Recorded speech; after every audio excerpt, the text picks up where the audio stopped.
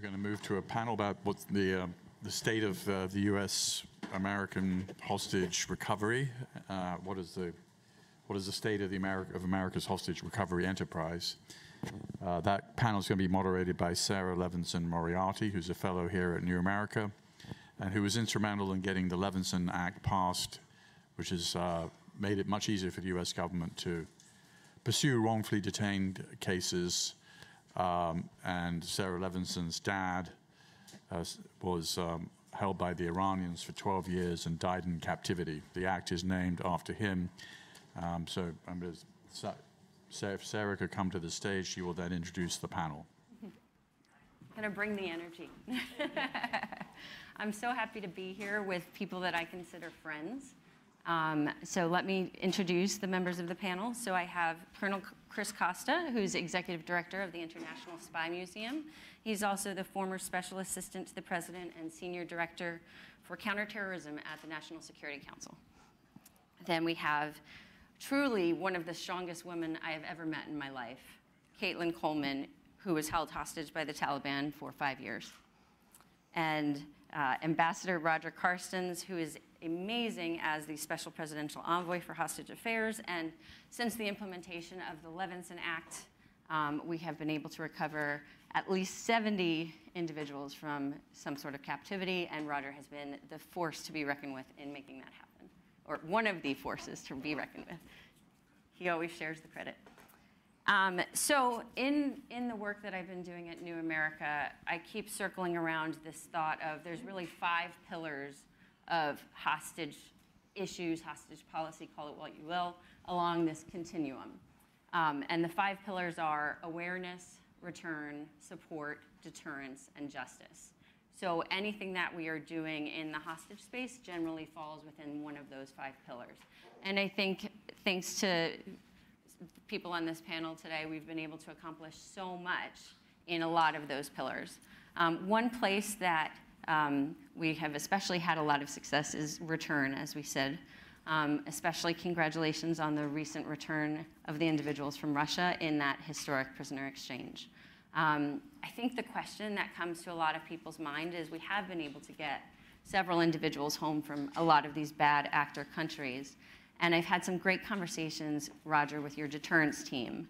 And I think we're all very interested to see what comes next after these returns. How do we deter these countries from doing this? So I'm curious your thoughts, especially in your conversations and how you lead your team in that space. Yeah, sure. I'll do that. But first, I want to say thank you for hosting and moderating this panel. I'd like to also say thanks to New America Foundation and for Arizona State University for bringing us all together to talk about this topic. I'd also like to point out that, as you can tell, I'm nervous when I speak publicly. And so I've tried to populate the audience with 5 or 6 of my very close friends. I'm going to call Doug Ollivant and Chuck McLaughlin out there right there. So I've given them some softball questions of which to pose me later. So I want to say, we're good like that. But in this one, the deterrence thing is supremely important. If you're going to make these hard deals, you've got to give people the thought that it's going to end one day. That if we can one day make it so hard for countries, nation states to take our citizens, that they won't do it. You've raised the cost too much. And that's something that Secretary Blinken and the President in his June 22 executive order have tasked our office to lead. Now I say lead, it's kind of like in a way a false way of proclaiming what's happening. We're working throughout the interagency to come up with different tools. If the United States usually sanctions people, why aren't we exploring things that could be used in other diplomatic means, the information space, the military space, economic, financial, legal? There are other tools that have never been put into the service of deterring nation states from taking our citizens. But also, it's more important that since this is a global issue, we need to take a global look at this and come up with a solution globally. And to that end, we've had a chance to meet twice with a slew of countries to talk about how we can work together to raise those prices. So instead of the United States having to go one-on-one bilaterally with a hostage-taking country, I'll just say Iran as an example, we'd like to get other countries to band with us to start raising that cost.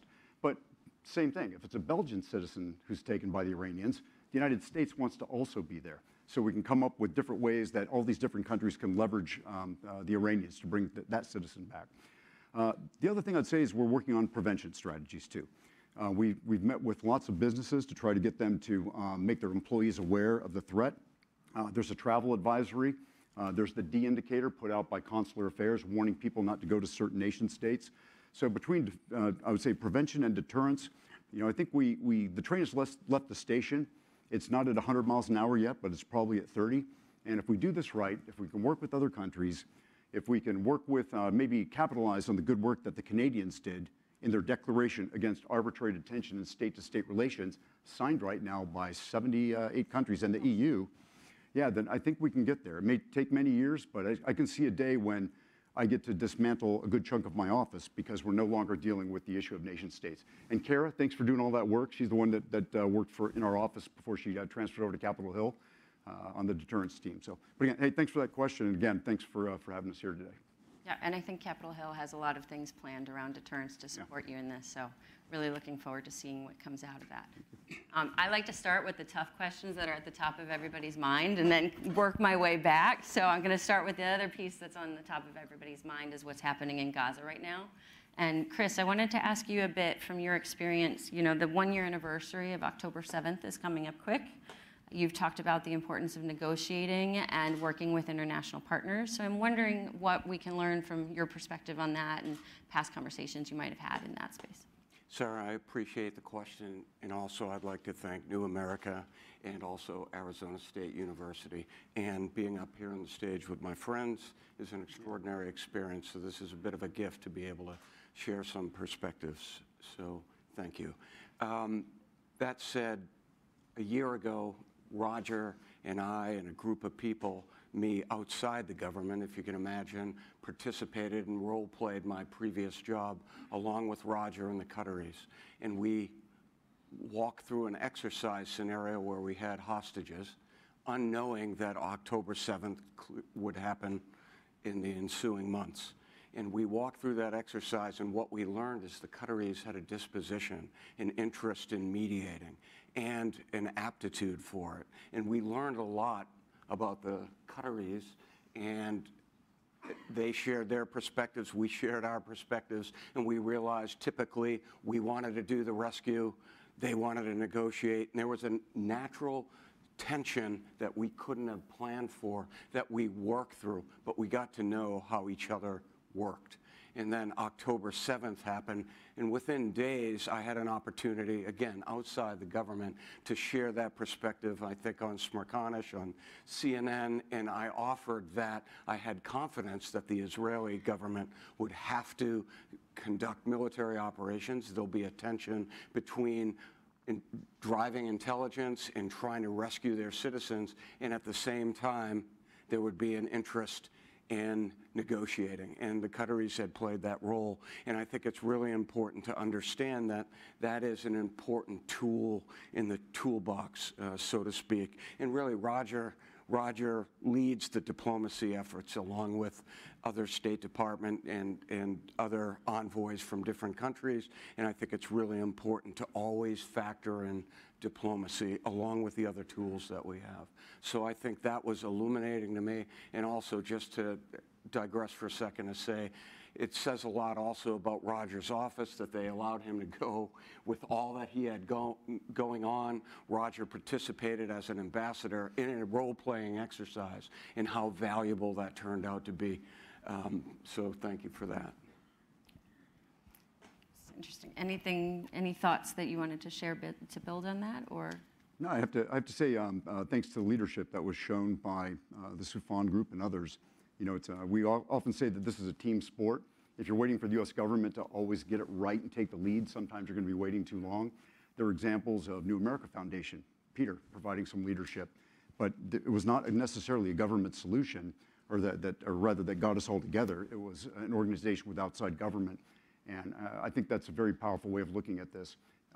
There are times when empowered individuals, senators, congressmen, the media, members of the NGO community will find their feet and provide leadership in these situations. So I think Chris not only gives us a chance to see what an exercise could look like that actually paid off after October 7th, but also kind of highlights the value of those outside of government getting into this effort.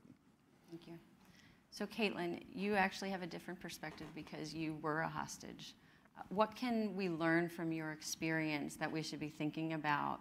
People are still traveling to Afghanistan, aside from the panel that we listened to earlier, which is right travel. I think we have American tourists who are still trying to go. I've seen Instagram posts about people traveling to Afghanistan and articles about it. What can we learn from your experience about how people view Americans? And what else can we take from your own experience? Yeah, thank you. So, and also thank you to New America and Arizona State University for making this happen. Very appreciative. And from my perspective, what I and other travelers in that region, in Central Asia, who had an interest in Afghanistan, I think weren't aware of. I mean, everybody knew Afghanistan was a conflict zone, and so those who were going there went with that knowledge. But as far as being taken hostage, like, that was not a scenario that had ever occurred to me, that I had any understanding of, and I don't think the others in that region, travelers in that region, did either. So I think more education for travelers. You know, Americans have a right to travel all over the world, but making them aware of the specific risks that are associated, not just, it's a conflict zone. What does that mean? You know, a lot of times it doesn't go beyond just, it's a conflict zone, without an understanding of exactly what could happen. It's not just stay out of conflict areas, stay out of battles. It's also that people in those regions, people like the Taliban in Afghanistan and other terrorist organizations or extremists have this concept of Americans as first a very, very valuable asset. So in very short time that an American may travel to one of those regions, these people, first of all, as an American, you stick out as a sore thumb, like a sore thumb. And very quickly, plans are put together by these sort of operators that, that result in a hostage taking. And sometimes for years. Sometimes the hostage doesn't survive. Sometimes the hostage is held hostage for years. And there's so much trauma that people going into these regions don't know. And you had said, we had talked about this a little bit recently, that the way that they view Americans and what our connections are and where we come from and our connections to wealth. Can you speak a little bit more about that? Yeah, so my interactions with the Taliban and Haqqani when I was held hostage, there was, and even others in the region that were not affiliated, but there's this concept of Americans as, if you're American, you are wealthy, you have connections to wealthy people.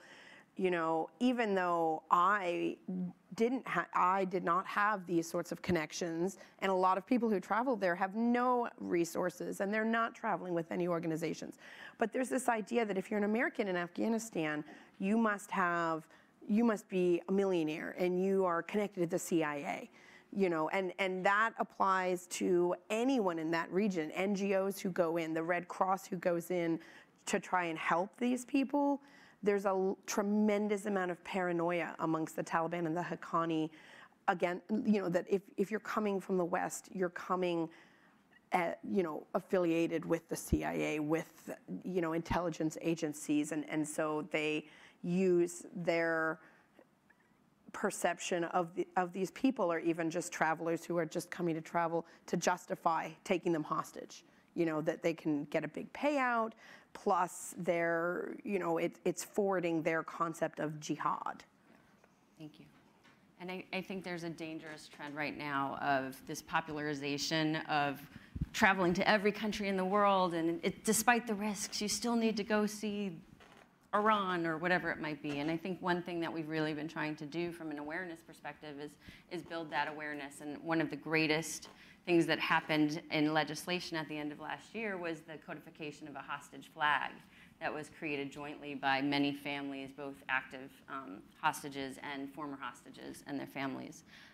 Roger, I'm curious from your perspective, what's the reception been to the introduction of that flag, and how do people view it from where you sit?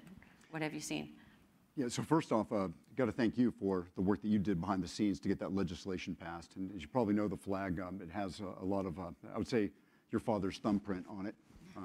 The date that it was selected is, obviously associated with your father and his taking by the Iranians. So appreciated that. And I have to tell you, the reception's been incredible. And, we've flown it on a few occasions. We flew it on the day, of course, that the legislation passed on the 9th of March. We flew it shortly thereafter when another American passed away in captivity. They rendered that judgment that he passed away. We've flown it recently when Hersh Goldberg Poland was declared deceased just about 2 weeks ago. And we also had a chance to fly it when we've had our successes, like we brought the Americans and others back from Russia on the 1st of August. So the flag has actually provided, I would say, a very strong rallying point. And that's kind of a neat thing, I guess, when your nation is recognizing that someone's come back, or you're memorializing the passing of someone who's held hostage, and having a flag that's flown over the Department of Defense, Capitol Hill, the State Department, and the White House. I mean, I think that's meaningful. And every time that happens, we have probably hundreds of people from the State Department who have nothing to do with my office that will go outside and watch diplomatic security raise that flag up. So I think it's a tangible, I guess, symbol. It's a symbol that this is important to this nation. It's definitely important to the federal government. And we're grateful for all the work that, I would say, Bring Our Families Home and others who've been touched by this did with our colleagues on Capitol Hill to get this passed. Thank you. And I'm hoping we see more of it. We see expansion of it, and we see it at passport offices or at airports, as we were talking about. We've made so much progress in the hostage space since my dad was taken in 2007. Chris, you've been witness to it firsthand, both inside and outside of government. What is some of the progress that you've seen, and what implications has that had? Yeah, thanks for the question. The good news is we have made tremendous progress.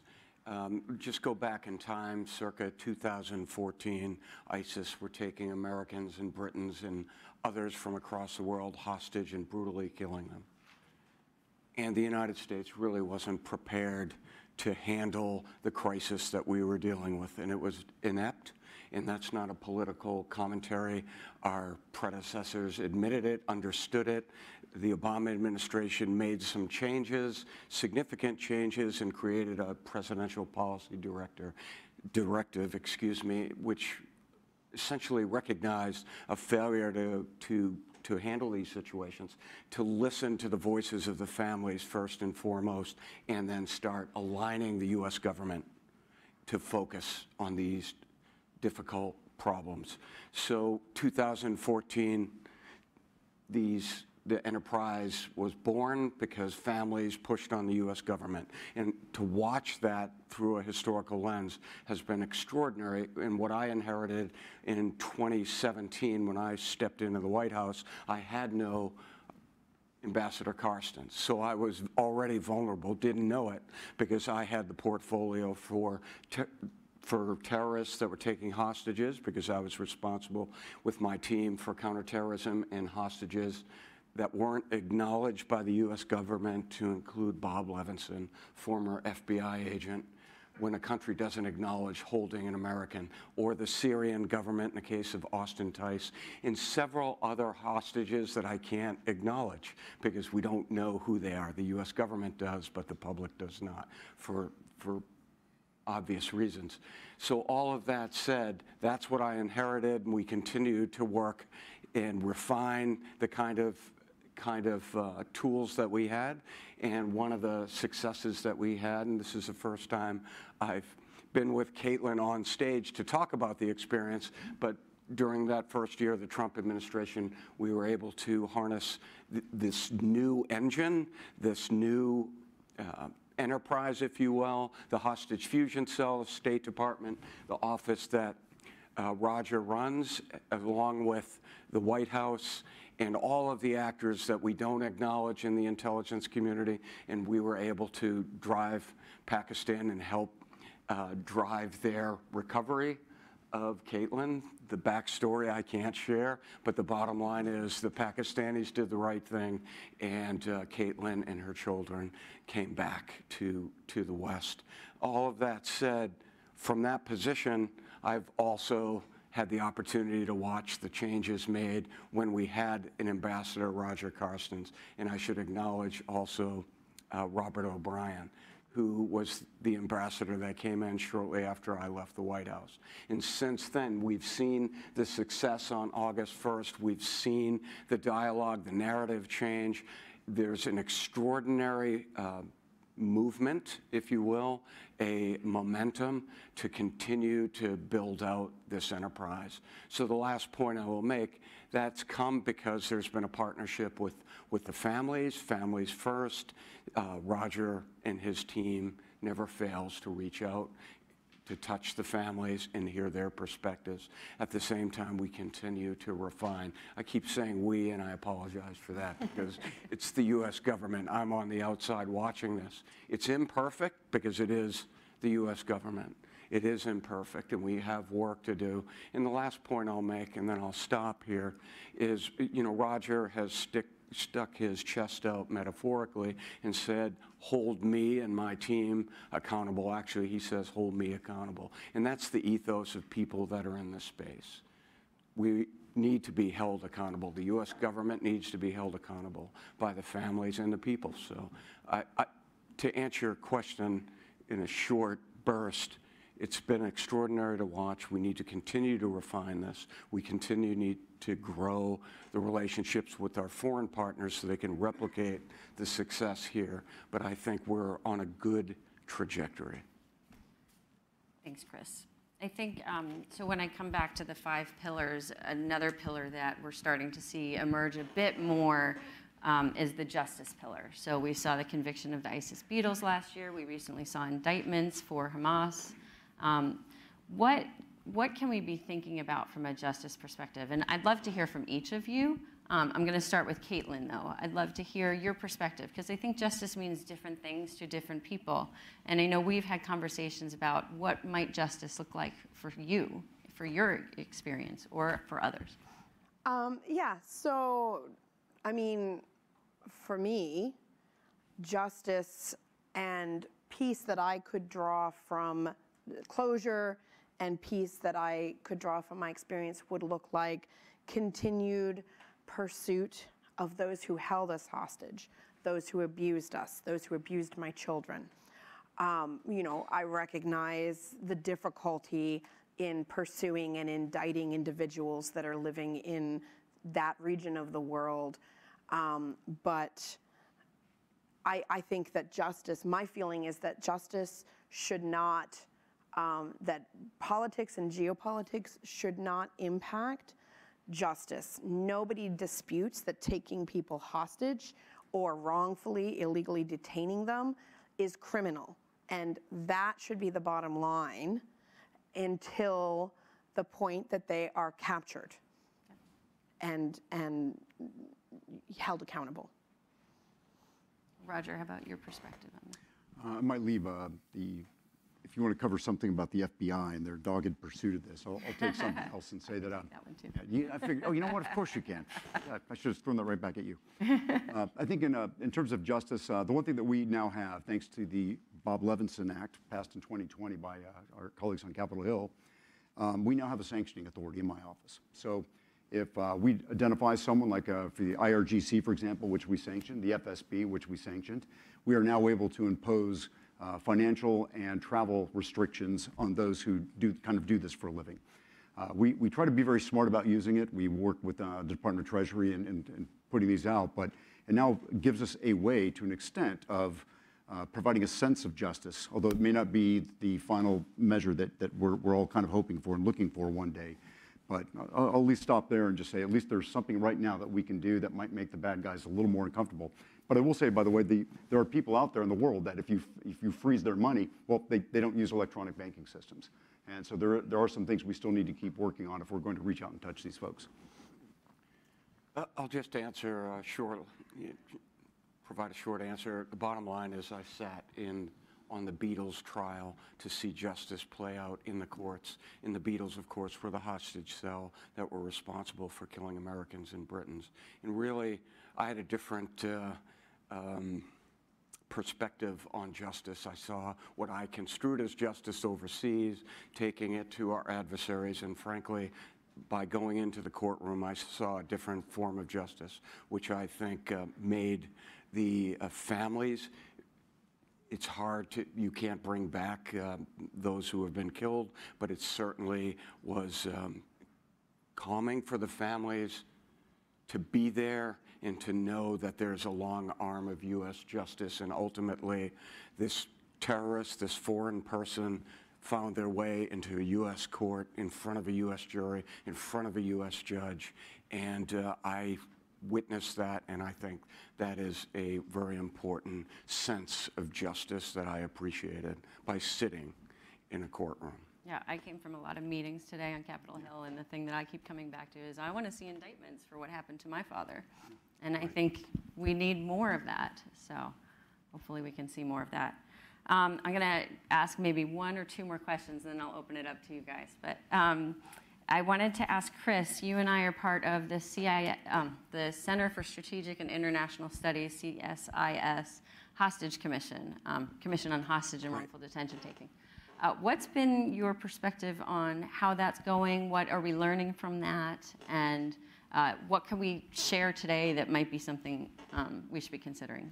Just two quick points. What I've observed by having someone from a hostage family like Sarah, somebody who's been a hostage like Jason Rezaian, sitting on the commission, those perspectives are absolutely crucial. So imagine that. We're going to offer some policy prescriptions, and we have direct feedback from those that have been in captivity. So I think that is extremely important in this idea of deterrence, going back to what you have helped us understand, your perspectives, which drives the discussions for how do we raise cost to those individuals who are taking hostages overseas and wrongfully detaining Americans and partners and others, taking away their liberty. How do we raise the cost and to the point where there's no more need for the Office of SPIHA? And I think we're going to see some work rolled out from CSIS on some ideas on deterrence. Yeah, so I come back to that hostage taking is biblical. I think it was even in a New York Times opinion piece recently, and I wrote it in a research paper first. But hostage taking is biblical. And I think it's a really great plan to try to eliminate the SPIHA office, but I think it's not a likely plan. So I think what we need to do is create a stigma behind it and amplify efforts for deterrence so that it becomes harder to do and less acceptable on the world stage. But that's just my soapbox. I have one more question for Caitlin, and then I'll open it up to the Q&A. But Caitlin, I think it's important, again, to share your perspective. You came home from captivity. What is the experience like, and what can we do better as the U.S. government to support, or as the American public to support you when you come home? So coming home from a hostage situation is hard. It is so much harder to reintegrate, for families to reintegrate, to support someone who's returned from that situation than I think most people realize. And in my view, there's a lot of work that still needs to be done around supporting and having a plan in place to support people who are returning either from a hostage taking or a wrongful detainment, because they're essentially two sides of the same coin. If I were taken hostage today by the Haqqani, it would be a wrongful detainment because now they're considered leadership of a country, whereas they were a foreign terrorist organization at the time we were taken hostage. But the same conditions would apply, the same trauma, the same mistreatment, regardless. And someone coming back from that, it was very hard because you come out of that sort of situation. You know, in my case, I'm fortunate in that I was very resilient, that I had some very supportive family. However, even so, I didn't recognize a lot of my own passivity. I wasn't able to really on my own figure out financial support for myself and my children, figure out like medical insurance, things like that. And there wasn't a lot of support in place for that, or even to get an easy referral to experienced trauma therapists that might be equipped to deal with these sorts of situations. Another side of it that most people don't realize is that it's not intuitive, the reunification with your family, especially if someone is held for a long time, then they have one image of what returning is going to look like, and their family has a different one because they've been completely isolated from each other. And so there's a lot of struggle, and sometimes it doesn't look the way that you expect it to. And again, there's no resources in place at this time to help with that reunification in any sort of fulsome way. So I gave you plenty of warning, so hopefully you have some questions. We'll start with, of course, Peter Bergen. I have. I'm not going to put Roger on the spot here, but I'll ask Chris maybe for his view. I mean, it's very easy to kind of come up with a wrongful detention sort of assignment when it's Iran or Russia or China. But what about when it's Saudi? I mean, there are Americans who are being held in Saudi indefinitely. They fit the wrongful detention, but they're sort of an ally of the United States. So that's one question. The other question I have, and it's related, is about exit bans. So a lot of countries, including countries like Saudi Arabia, they're not putting people in prison, but they're saying you can't leave the country, and that's sort of a permanent. And that maybe that is a question for you, Roger, because I know that you're considering what to do about that. And then sort of finally, there's obviously a moral hazard question that, as economists would say, which is every time you make a deal, is Putin sort of restocking the cupboard, as it were, with other Americans? Sorry to ask 3 questions. All right, let's start with Roger. The last one, I'll take the last one first. By the way, love the socks. They're skull and bones, pirate-like type socks. They're just fantastic.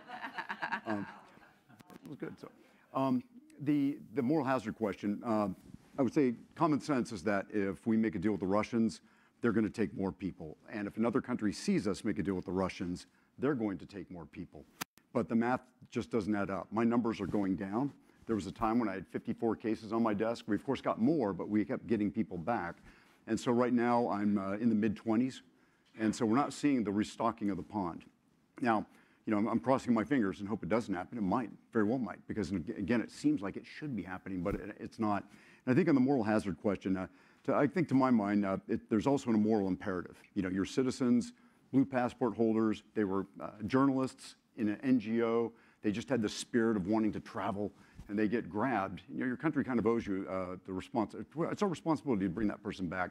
And so we have to wrestle with that. But to my mind, there's a moral imperative, and at times that outweighs the moral hazard. I totally forgot the other 2 questions. Exit bans. So we are working on that. Now, to my mind, and I'll tell you, I personally think that that qualifies as a wrongful detention. But we're also wrestling as a building at the State Department to try to come up with, what the building thinks. And we've had some very spirited conversations. There's a healthy tension when we talk about this. And so I think we're going to come up to the right solution. It's taken a little while, but we still struggle with this.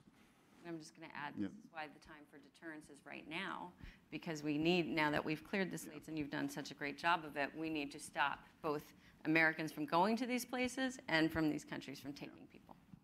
Anything to add? No, Roger did a great job of laying that out. We had your 3rd question that we didn't get to. Well, there are Americans Yeah. held in Saudi. Yeah. Yeah. Any kind of definition that they're wrongfully detained.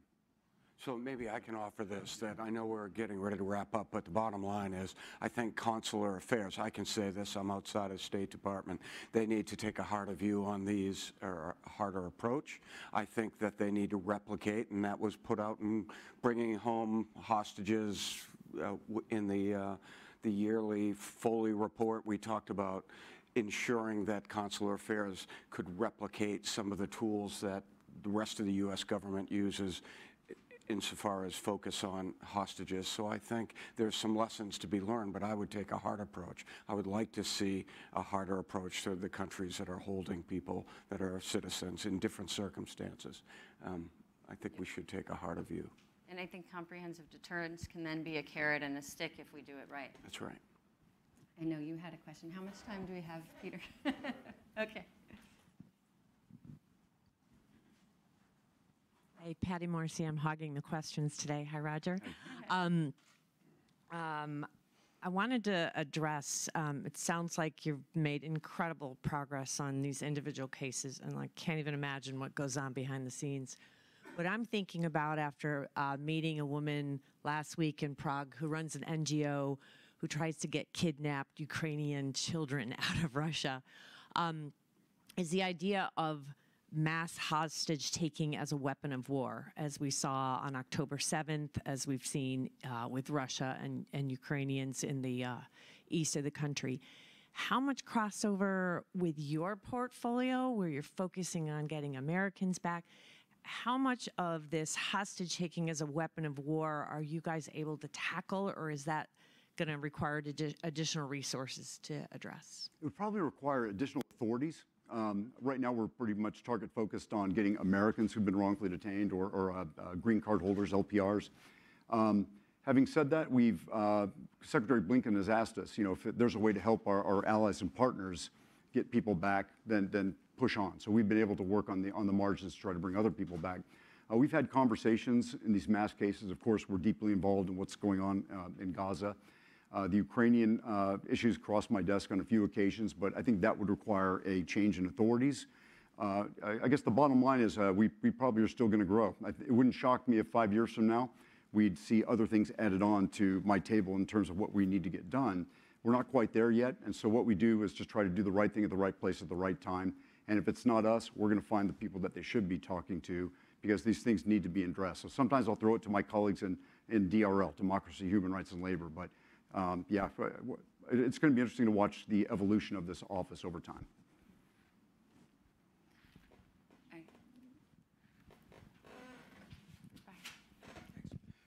Roy Gutman from the Baltimore Council on Foreign Affairs. I just wonder if you could talk about Gaza a little bit more. There is a strong view among the Israeli public that Bibi has not done enough, that he's almost holding the country hostage to his own political fortunes. Is the U.S. putting, and the U.S. government has put a lot of pressure on, we know, sending top officials and keeping them in the region for a very long time. But is the U.S. pushing Bibi Netanyahu sufficiently, do you think? I think I'm going to put that to Chris. Well, I can't really speak to that with any authority. I intend on going to Israel for the October 7th anniversary to participate in discussions on counterterrorism, so I'll have a better sense for it. But that's mostly an internal political dynamic right now happening in Israel in terms of internal politics with Netanyahu and his government. And the bottom line is, I can just offer this: 5 days after October 7th, I did an interview in Politico, and I said, at the end of the day, there is going to be the politicization on one side or the other of hostage issues. And I'm not going to take a side, but I would just offer that that's a dynamic that is factored into the Gaza equation. In other words, politics are going to play out in hostage matters. There are different perspectives on both sides of the political spectrum. And I'll just end with this, that my father did die in captivity. We just saw Hersh Goldberg, Poland, die in captivity. Every day matters, so there needs to be a sense of urgency that we need to take action now. Thank you, everyone. Thank you to my friends.